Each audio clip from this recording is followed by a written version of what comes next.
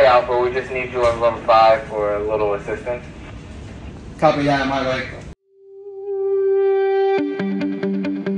My name is Alfred Martinez. I make a difference here at Stony Southampton Hospital.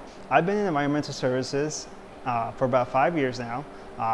What we do is to reassure that all operating rooms are sterile, clean before and prior for patients' operations, and ensuring that everything is safe and well prepared for everyone. Before the patient arrives to the operating room, we ensure that there's a clean bed set on each bed, on each operating room table, to ensure the sterilization of each OR and the patient safety for any cross-contamination. So once the procedure is over, what we do is we take off the bedding that the patient was on, we sterilize the bed from top to bottom, as well as the top headlights, as well as anything around the perimeter of the room. As a patient, when you come through the surgery department, you always think about your surgeons, your nurses, but behind the scenes, us environmental services, we are vital part of this team as well. Here it's a team effort.